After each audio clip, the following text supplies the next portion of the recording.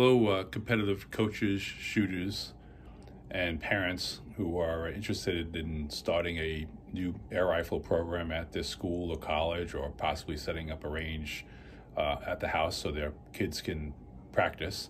I figured I would do a follow-up video on the target frame system that I put together for a new air rifle program that I was starting at a local high school, just to show you the end results and see how it turned out. The target system I'm showing you now is actually at my home. Maybe I'll do a future video on how I put that together and the ins and outs and what went wrong with it and how it actually works. It works pretty good. But hopefully you'll find this video informative, and look for other videos from me. Hello, coaches and shooters. For those looking for a follow-up video on how my backstops came out, well, here they are. We've been using them for, I guess, 3/4 of the season, and I have not had to change the fronts of them yet. They still hold up pretty well. You can see where the thumbtack marks go and stuff like that, and pretty much everybody's consistent where the holes are, so you shouldn't have them changing that often. And as far as the backs go, you can see, okay, here's a good one right here. You can see you can barely feel anything on the inside of the plastic, so nothing's really doing anything to the polycarbonate. This is just like, well, I don't know, it's, I guess, paper and residue and stuff like that. And the pellets just hit that, drop right down to the bottom. They're right here, and every once in a while I'll take a vacuum out and just kind of suck them out and stuff like that. But it's held up very well. No ricochets, no issues, no anything. I think it's really a perfect solution. I'll show you how it looks when we're finished.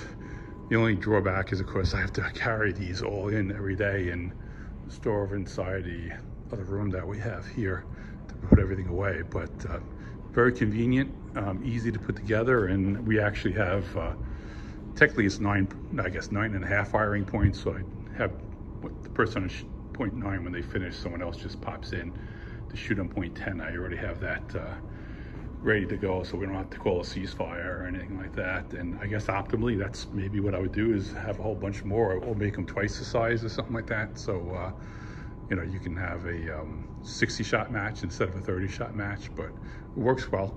And again, I'll show you how it looks when it's done, and then maybe I'll take a short clip and add to this the students actually shooting today as well.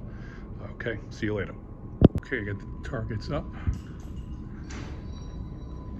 Looks pretty good. Only thing is, I seem to go through an endless supply of thumbtacks for whatever reason. I think that's typical for any range. Even at our gun club down in Plattsburgh, it's the same thing. Thumbtacks fall down and that's it. And I used to have my method of just rolling out my targets, and then over here, just a quick show, is the side backstop to keep any issues happening over there. On an old audio-visual cart, repurposed that to bring out all the offhand stands and prone mats and kneeling rolls and stuff. I just kind of wheel that out every day into the back room. And again, the firing line is, I don't know, somewhere around over here, I guess. So you can see it's protected with a super heavy-duty tarp over here. No pellet's going to go through that. You'd have to have it hit in the same exact spot like multiple times for anything to happen there. So it's really safe. And of course, we shut the door over here, and then the kids line up and shoot. But I'll show you the end result when I'm done setting everything up. But again, the target frames have worked out really well. I think it was a perfect solution, especially with the price of steel and everything. The only thing I'm not super happy about here is, you can see it's not super bright down there. It's enough for the kids to shoot. I don't know myself. I think I prefer it a little bit brighter. We have some bigger matches coming up. I have a light I'm going to bring in and plug it into these outlets and brighten this up a bit. Okay, the range is pretty much all set up. We're going to put a couple of spotting scopes out and fill up one of the cylinders with air and stuff, and looks pretty good. Again, that door will be shut, and we do the coaching out here, and the kids will set up out here.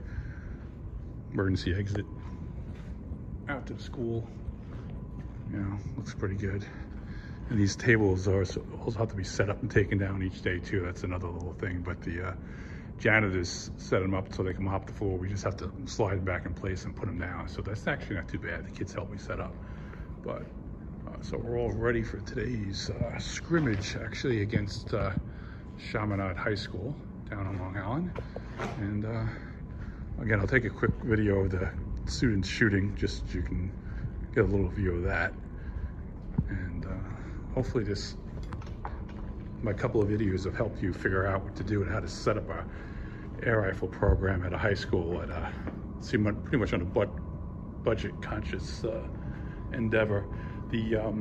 We originally planned was to put one of these tarps here on the back wall, and we still have that tarp to put up, but that would be another thing I have to put up and put down each day unless you left it hanging there permanently. But as you can see, there's pretty much no marks on the back wall. The kids don't miss. Teach them to keep the finger off the trigger until they're ready to shoot.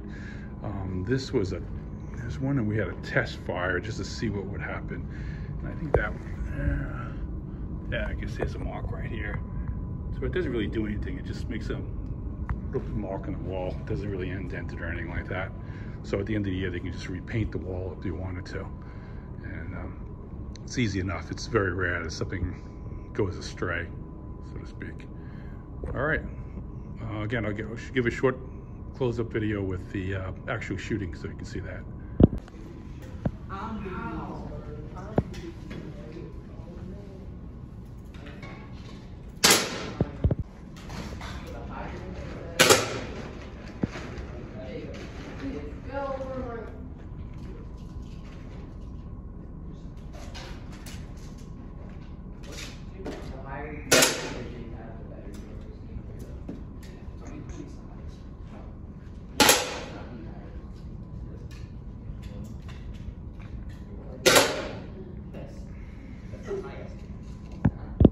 Thank you for watching the video. If you like it, subscribe, hit that like button, and if you have any other ideas for future content, please post that below. Let me know what you want me to videotape.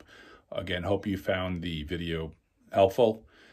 It was a learning process for me putting all this together, but it seems to work and seems to be a successful and fairly, I guess, inexpensive system to put together to shoot either at home or a high school cafeteria or any place else you need to put together a air rifle shooting range. Again, thanks for watching.